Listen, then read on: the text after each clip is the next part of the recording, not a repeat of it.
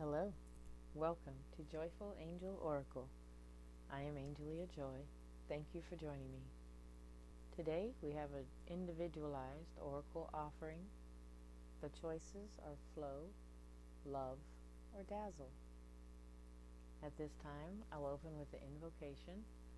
If you'd like, you can use this time to set your intention and focus your awareness.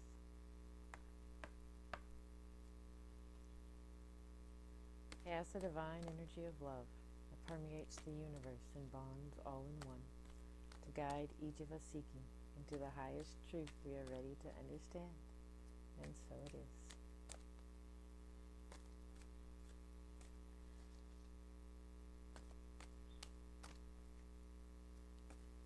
Ooh. There's your first card, the flow. Love. And one more.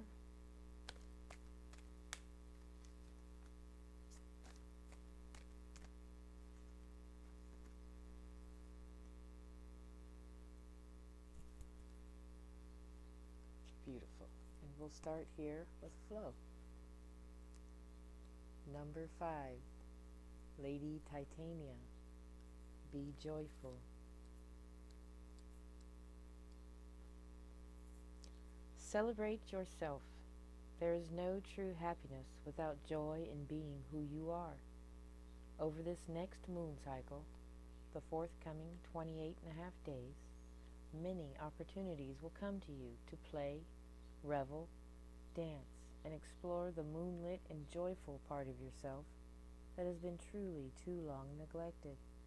It is time to come forth from the place where you have been taking shelter in quiet time and partake of the joy of good, sweet company. Know that everyone, including the beings of the Dragonfae, is delighted and happy to know of your ability to delight in your own self. Celebrate, and we celebrate with you. Hail, joyful kindred spirit, and be welcome to the feast. Here for love. Beautiful. Melusine, love who you are. Number 1. Melusine speaks. Keys are rare in the realm of the spirit, but I now provide you with a key that will open the door to who you truly are. Your true feelings about self-worth and self-love have been hidden, locked away for years, but now they will be revealed and healed for all time, for there is a part of you feel is not suitable to be shown to others, particularly in romantic relationships. You feel that this part of you is unacceptable and lacking in beauty. However, this part of you is being denied and is causing pain and guilt to surface within relationships where there need be none. You deserve to be loved for all of you, for the parts that are claws and thorns, for your lines and your grief, for your irritability and your sadness. I, Melusine, do not say go into these parts and stay there, but know that what you consider to be unacceptable is in fact part of your beauty, and true beauty is wholeness. Come forward and be revealed, and never again mistrust or reject a portion of who you are. Embrace your scars and flaws, and see them as wonderful differences that only make you unique and very real. Open your heart, unlock the door, and step out of the enchanted chamber in which you have hidden this aspect of who you are. Love all of you, your body, your soul, your mind and spirit, your ancestry, and your trials and challenges. You are perfect, whole, and complete, with the unique stamp of this individual body and soul upon you. I will help you love yourself more truly and deeply than ever before. Take this key and unlock the secret parts of you. Let them see the light, and know that you are safer for doing so than you have ever been before in any of your numerous lifetimes. So beautiful. And here for Dazzle, isn't she beautiful? Number 19, the Wild Huntress. Face your shadow.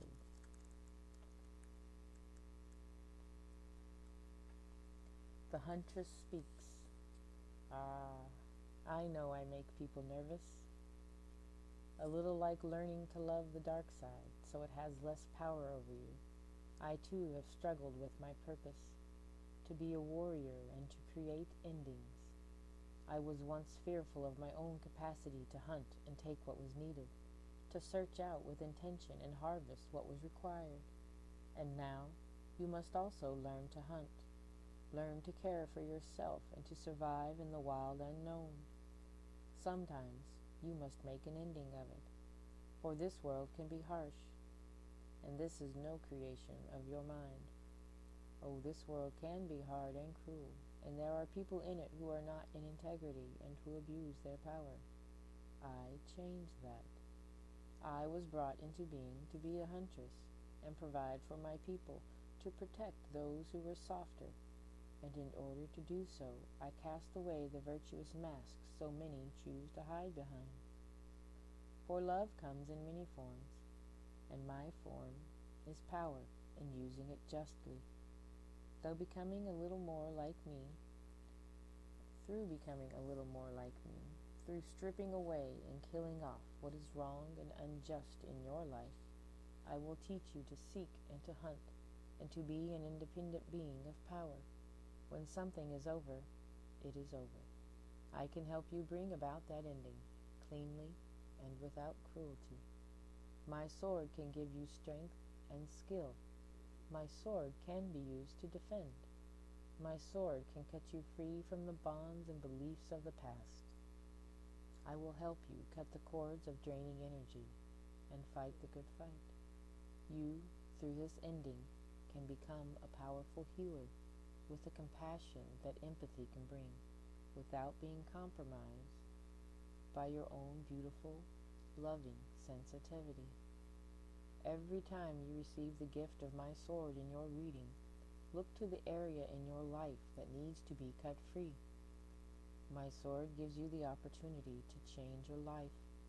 Allow me to help you and watch the divine magic that occurs as a result of compassionate action.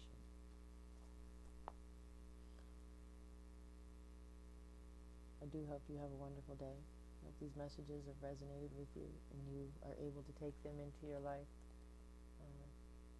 and allow the highest good to flow through you to all. I love you. Be well. I'll see you again.